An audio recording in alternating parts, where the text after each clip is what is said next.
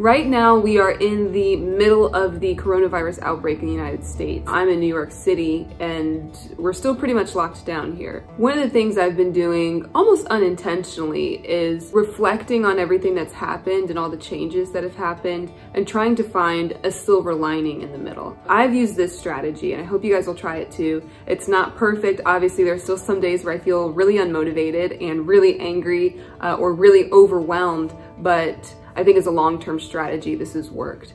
You first name 3 things that have changed in your life. Then you name 3 things you have done about it.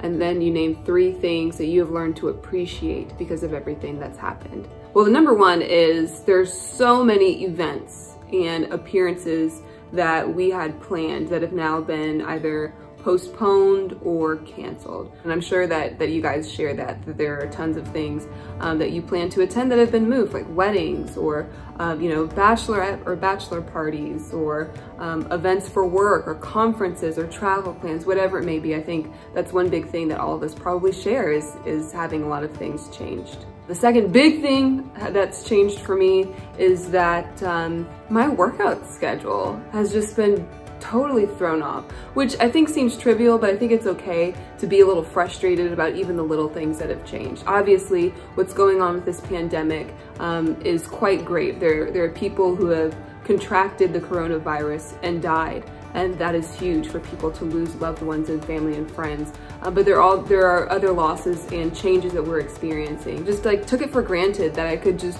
you know, mosey on over to the gym and hop on the elliptical for however long I wanted to, whenever I needed to, or take a really quick walk in Central Park without fear that I'm gonna contract this virus that has killed people. The third big thing that's changed for me is that, you know, I'm sort of unable to see my family. I'm staying here in New York.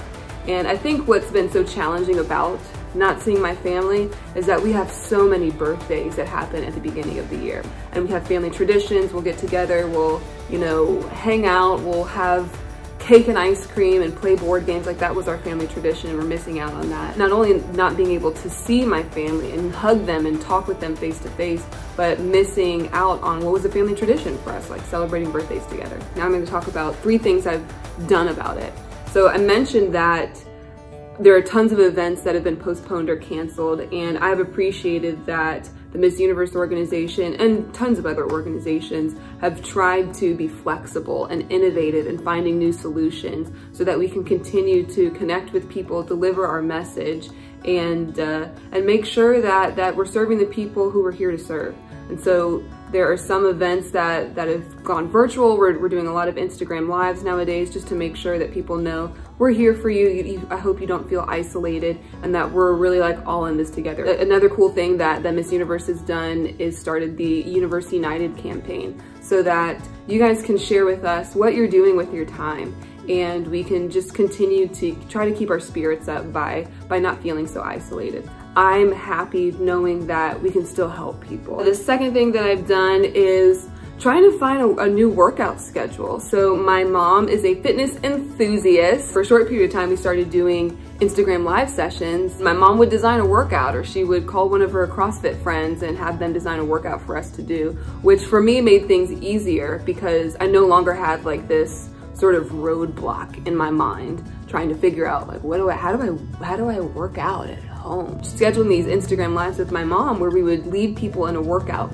forced me to figure out how I could work out at home. And so I appreciate my mom's support on that, but I've been able to go to Central Park and just wear my mask, continue to practice social distancing while I'm there. And it just really feels good to just be able to get out of the house and, you know, get my heart rate going a little bit. The third thing is with regard to my family and you know, my friends that I haven't been able to connect with.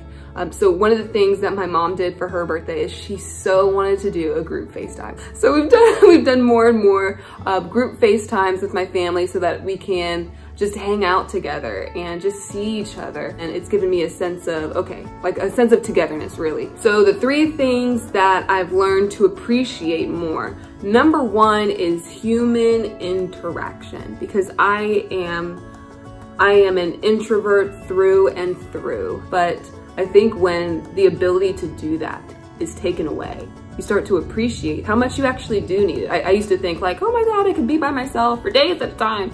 And now it's just me and Zosie in the house, and I'm always like knocking on her door like, what are you doing? Do you want to have a pizza night or a movie night? Or you want to watch a movie together or like cook? Do you need to eat anything? Like, how's things going? Do you want to hang out and talk? How's your day? The second thing I've learned to appreciate more is just being outside. I'm not an outdoorsy girl by any stretch. But not being able to go outside or having the fear when you're going outside of contracting this virus has changed things for me. It's changed my outlook and made me realize how much I actually do like just walking around New York City. The third thing I have learned to appreciate is just connectivity. And I don't mean it in a human interaction sense, I mean it in like a digital sense. Not only in being able to stay connected with people virtually, but also just in having Wi-Fi, because there are so many people who don't have it, and I think now learning about the people who don't have it has made me acutely aware of the privilege that I have. That's my 3 times 3. So I hope you guys will do the same and just try to find, like I said, the 3 things that have changed, 3 things you're doing about it, and 3 things you've learned to appreciate. It's made my attitude and my outlook with regard to getting through this pandemic much better, and it's helped to motivate me and keep me from being so overwhelmed. See you guys next time.